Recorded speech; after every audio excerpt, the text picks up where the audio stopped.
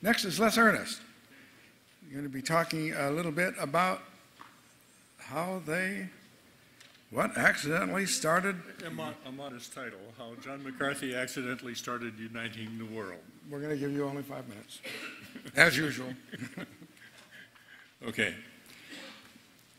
As you know, in order to develop an interactive network such as the internet, you first need interactive computers. In the 1950s, the only way to do that was to let people use computers one at a time. However, computers of that era typically cost $1 million each, which made that approach rather impractical. As a result of Moore's law, the cost of computers came down enough by the 1980s so that personal computers began to be used widely. Thus, unless something else happened in the meantime, the development of computer networking would have started by the end of the 1980s, about 20 years after the time it had actually happened. How did it start earlier? It was an accident followed by an insight. The SAGE air defense system, which was started by MIT in the 1950s, and which I helped design, had to process radar data in real time so as to track aircraft and direct manned interceptors and missiles toward incoming bombers.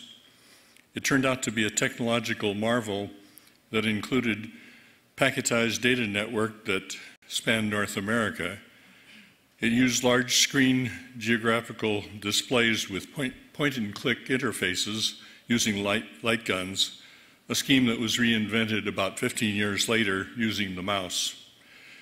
Since each of the 23 SAGE direction centers had to respond to requests from up to 150 operators, that was put in the same processing loop as the radar data, which accidentally created a kind of time-sharing system. Everyone who got to see SAGE in action agreed that even though the response time was rather slow, about 3 seconds, that's slow by modern standards anyway, typically this was a much better way to interact with the computer than submitting jobs for batch processing and getting results hours to days later, which was the general practice then. Meanwhile, Hollywood picked up on the SAGE display environment consisting of a dimly lit facility with large screen displays.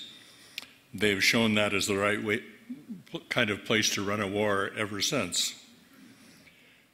However, SAGE was a special purpose system and could not even be used to interactively develop and debug new programs during normal operations.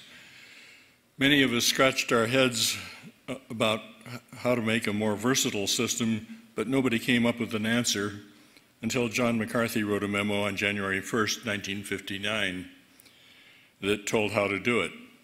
His motivation was not to revolutionize the world of computing, but to find a more efficient way to conduct his research in artificial intelligence.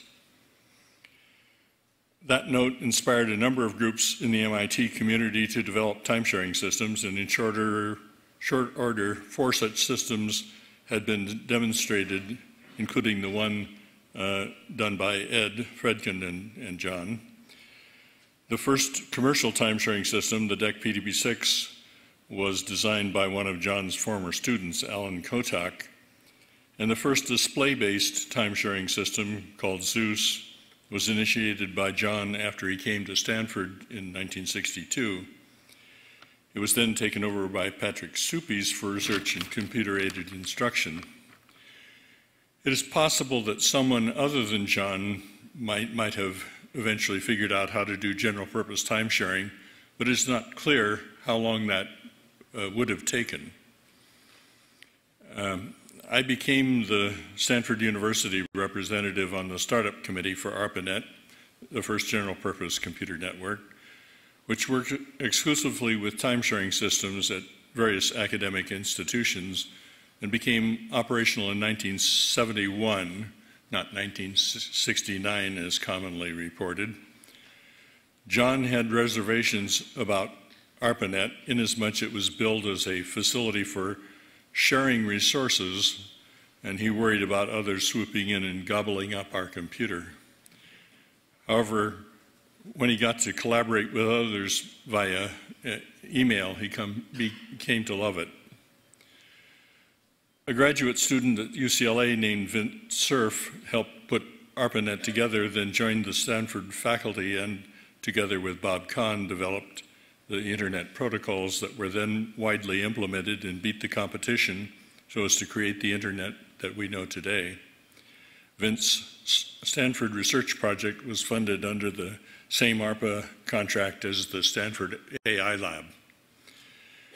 With the introduction of personal computers in the 1980s, people began to connect directly to the Internet.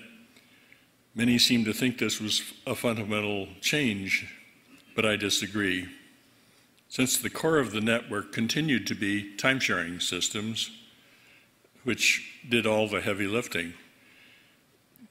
That continued through the development of the World Wide Web in the 1990s. However, by then we were shortening the names of time-sharing systems to servers.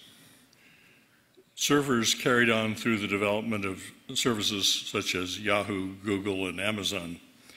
More recently, the term cloud computing has been introduced as part of a pretense that a new kind of service is being offered.